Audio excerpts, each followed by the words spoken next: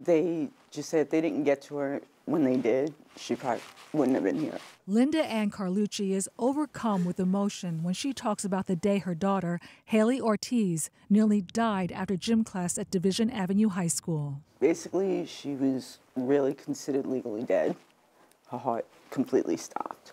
On October 17th, Haeleigh was in the girls' locker room when she started complaining to her friend that she wasn't feeling well.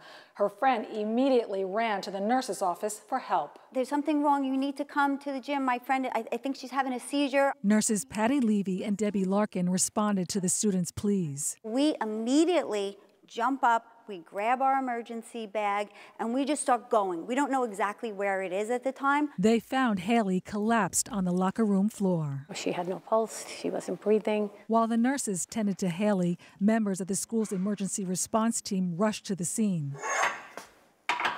Phys ed teacher Brian Maloney ran into the locker room with an AED to resuscitate Haeleigh. When the AED recommended a shock, it was like, oh no, like that's serious. And then the AED admitted one shock. So I shocked her, and then when all of a sudden it told me to start doing CPR, I began doing compressions, and and the nurses did the breathing. Haleigh's heart started beating again. We're just beyond grateful. Doctors say Haleigh's seizure was caused by a genetic heart disorder.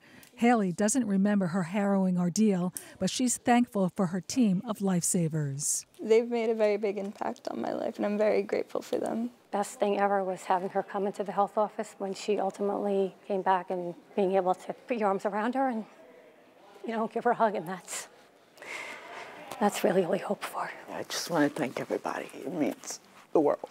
It really does. In Levittown, Virginia Huey, News 12, Long Island.